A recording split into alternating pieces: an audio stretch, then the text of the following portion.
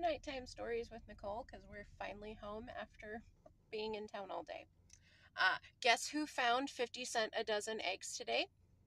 This girl who bought 6. Me again. So 6 dozen for $3. Yes, please. I accept. So, of course, that was after I had already spent $13 for 5 dozen.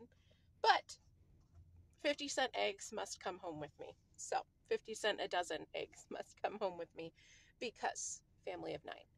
And baby week 12 update, baby's heartbeat was 158, which is normal-ish. The highest I've gotten at home is 157, but that doesn't mean really anything.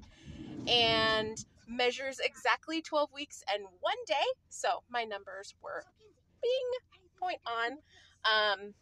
And baby was jumping like a bean. So I'm finishing out my progesterone prescription, which I have been on 200 milligrams of progesterone nightly. It's in a suppository, but it doesn't go where suppositories go. Just saying. It goes in the other area. And then that's just because I'm 35, so apparently I'm a geriatric mom now. Never thought that I would be called that, but I am.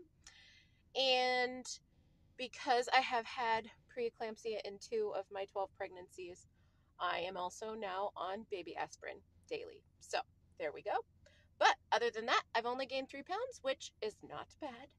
And for me, for the first trimester. And today I wore my This Is Gluten Freedom shirt, and somebody literally stopped me in Winco and asked me if I was gluten free.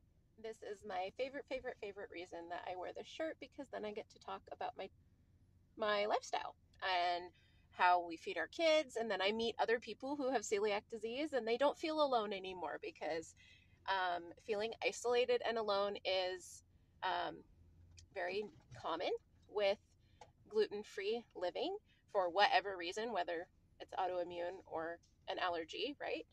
And or a sensitivity.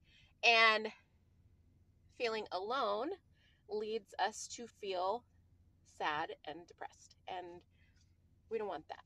We want to feel included and like we're a part of a group, even if it's a really super duper special group.